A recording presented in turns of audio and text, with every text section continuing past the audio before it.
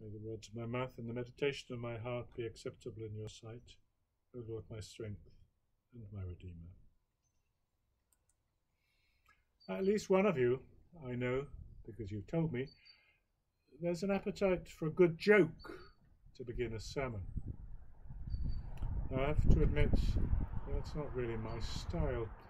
Not only because when someone tells me a funny, I tend to say, hang on, could you just explain that for me, please?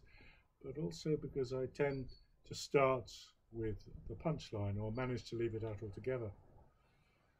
And there's always a worry that someone will manage to take it the wrong way and feel offended. Mind you, I suspect the very idea of a punchline is a modern invention. Look at Victorian cartoons in Punch, and you'll find they go in for ponderous explanations. Something to raise a smile rather than uproarious laughter. And even being half amused may be a modern thing. Latin and Greek famously don't have a word for smile. None of which is to say, of course, they didn't have a sense of humour. Take this morning's Old Testament lesson. Jonah was told to go off to Nineveh and persuade the people to repent.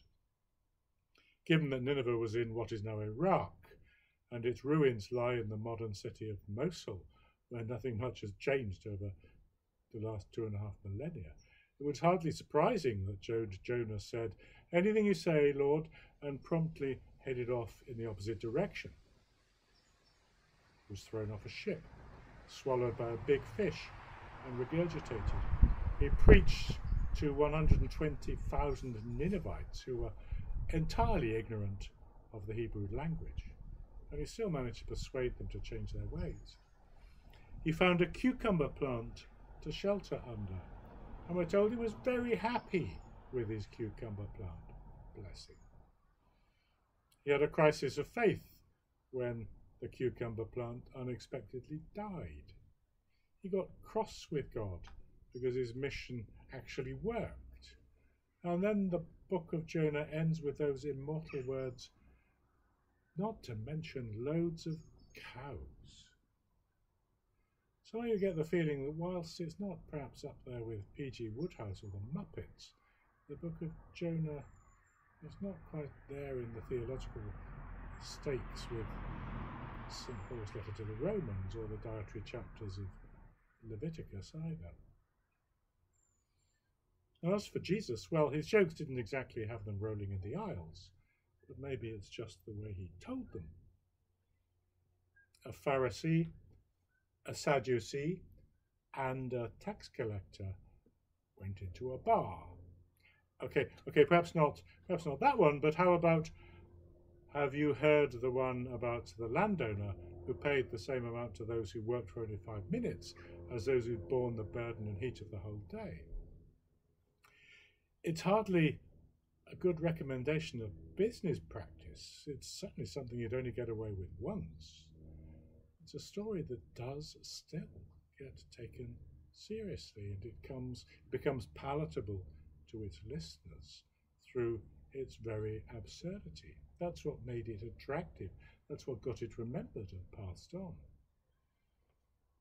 And the strange thing is, this absurd message has indeed resounded down the ages.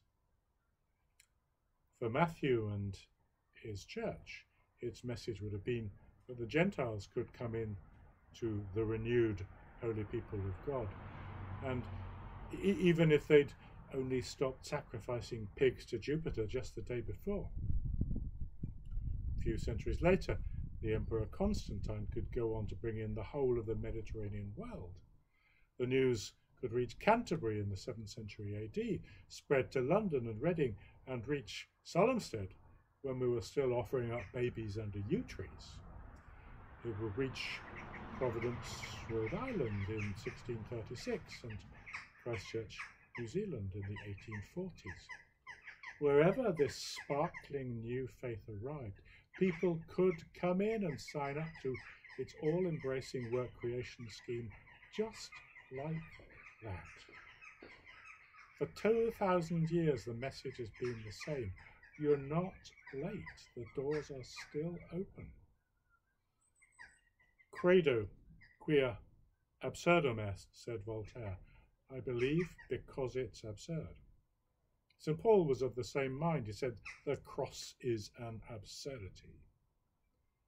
You've got to be joking, they said when Jesus told him this ridiculous parable about equal pay for 5 minutes of work.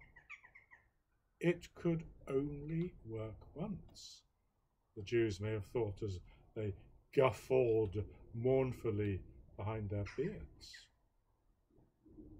But for each newcomer, it only needs to work once, and it continues to this day.